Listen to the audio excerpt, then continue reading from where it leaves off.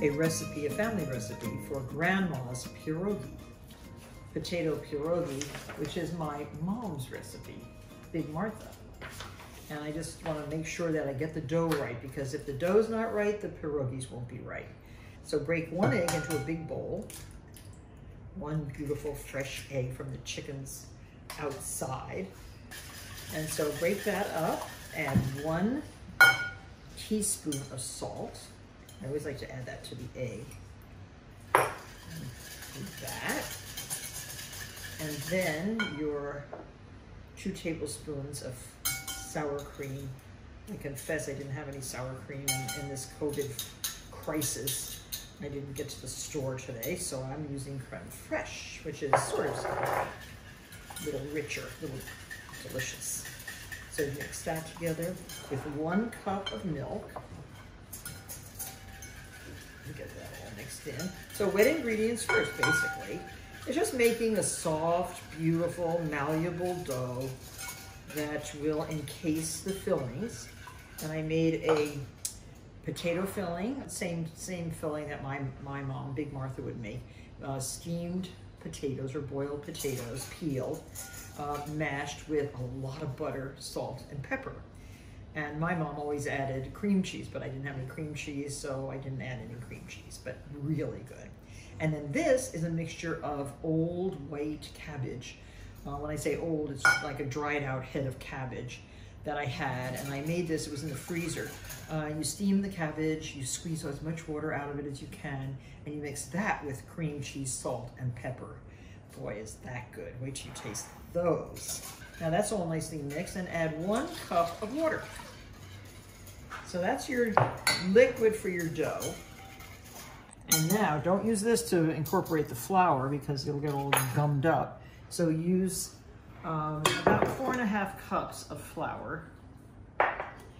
And this is, I already pre-measured. So I'll just add a little bit at a time. And my mom always used a wooden spoon to stir. I don't know why, but that's what she used. No mixers, no nothing, no whisks, a wooden spoon. And just keep adding your flour. I'll use this little bowl to dump it in. And I'm using Hecker's unbleached white flour, which is my favorite flour for all purpose. And I just like Hecker's, I don't know why. King Arthur's a good substitute for Hecker's if you can't find Hecker's. Let's see, this looks really wet. Oy, oy, oy. It's very wet. That must be that 2 cups of liquid. So I'm gonna just dump in the whole 4½ cups. What you want is a soft, lovely dough. Oh look, it's coming together nicely. It's not exactly a ravioli dough, but you know, every single country has a dumpling of some sort or other. Empanadas, pierogis, pierogies, raviolis. What do the French have? Do the French have a dumpling? I don't know about that. But they have their crepes that they wrap around things. So this dough is coming together very nicely. Yeah, it looks just like my mom's. I'm reminding myself of my mom. You know, the Polish heritage runs strong and deep. But pierogis are our favorite holiday food. We love pierogis. Now it's good to let this rest, but since I am on a sort of a time bind here, I'm gonna try to do this without resting it too much. I should roll up my sleeves. I'm covered with all kinds of bruises and sores. I got bitten by one of my geese. I got poked by one of the rose bushes that I was trying to prune.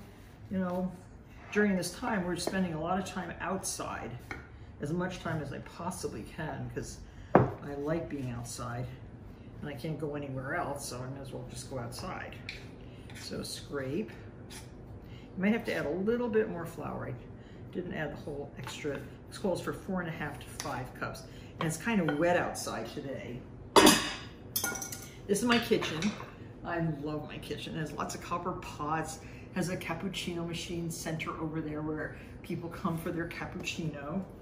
And it has a big wall of ranges. This is all jade ranges, which are so phenomenal. I love them. And I have Miele dishwashers, and I have Charleston refrigerators, a whole bank of refrigerators over there. So it's a semi-professional home kitchen. But you know, all I'm doing all day long now is cooking, cooking, cooking. And I have 3 people staying with me during this time. I've basically locked them in my house, and they're really helping me a lot. Ryan is holding the camera. He's my gardener. And Carlos, my driver, he's been taking care of the animals with me and really helping out a lot. See how I'm kneading and see how nice it's coming together? Such a good dough. You want an elastic dough that's not wet and that can be rolled out and formed into dumplings. And my favorite pierogies, let's see, cabbage first, potato second, sour cherry, fresh sour cherry, so good. Oh, and another one that is so good are the little sour Italian plums. Take the pit out and put a little sugar where the pit goes, and encase that in this dough and serve it with melted butter. Oh, it's brown butter, it's so good. But it's coming along here. What do you say? Well, it's supposed to rest while you create the fillings, but since the fillings are already created, I got smart and I made those ahead of time so it wouldn't take up all day. So now we're going to let this dough just sit like that. Now I'm going to show you a secret. This is a secret, but I'm going to just cut part of this dough and put a little flour on the board. This is called bench flour because it's on the bench. Put your dough like this, and you don't want it to dry out, whatever you do. So the secret is put a bowl over it. That way it can't possibly dry out. See how nicely this is rolling out? And that it's a little elastic is good because you'll see I'm going to stretch it as I fill the pierogi.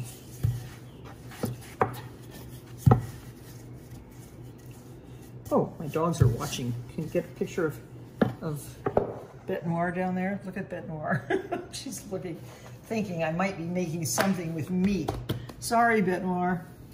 This is a vegetarian dumpling fest that we're having here. I'm using my favorite rolling pin, which I got in Paris on my honeymoon. It's such a beautiful rolling pin. Only good thing about my honeymoon was this rolling pin. Okay, so make sure it's not sticking. That's the one thing, you don't want it sticking, so you can lift it up like that and it's not sticking, and it's just doing exactly what it's supposed to do. Thank heavens.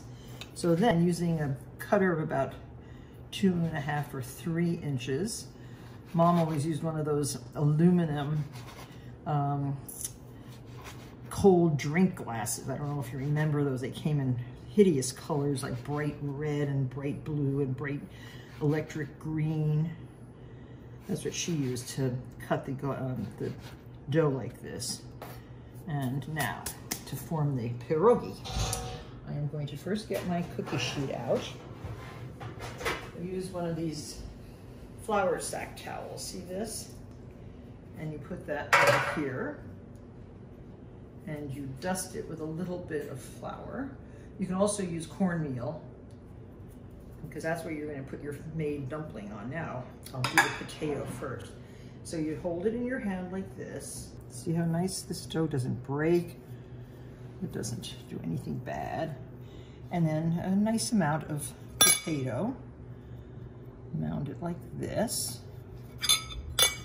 And then pull the dough up until it touches like that. Look at that cute little dumpling.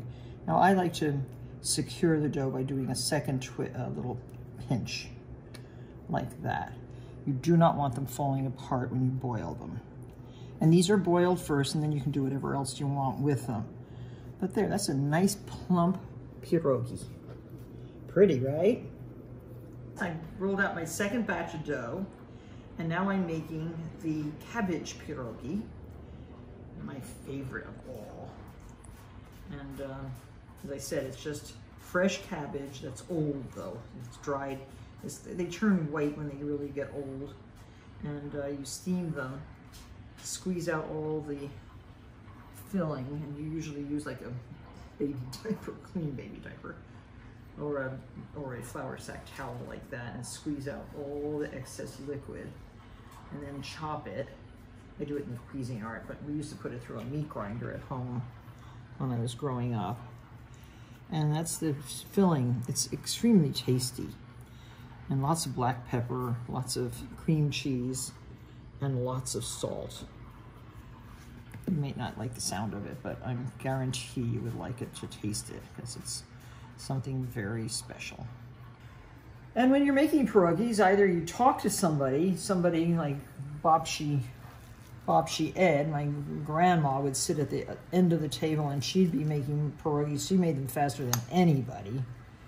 And that was Babci Ed. Babci is another word for, I think, aunt. Babci, or grandma, maybe it's grandma. And then we had Vucci Joe. He would come and visit. He was a butcher. And so my humble beginnings just remain a very fond memory and a very important part of my life, all of this. The most I ever ate in one sitting was 21 of these. I think I had a stomachache afterward, but 21 went down very easily because they are really delicious. Okay, so I'll be back to show you how to boil the pierogi, and hopefully they will not fall apart, and I'll show you how I serve them with browned butter. Yummy. As you take them out, just get off the excess water and then gently put them into your buttered dish.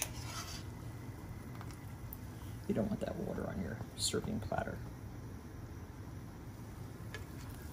So you can see that's a potato, that's a cabbage. You can see the difference in color.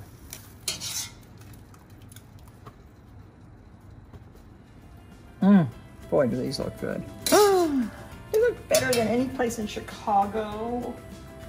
Forgive me, Kasha's. Better than almost, they look almost as good as my mom's.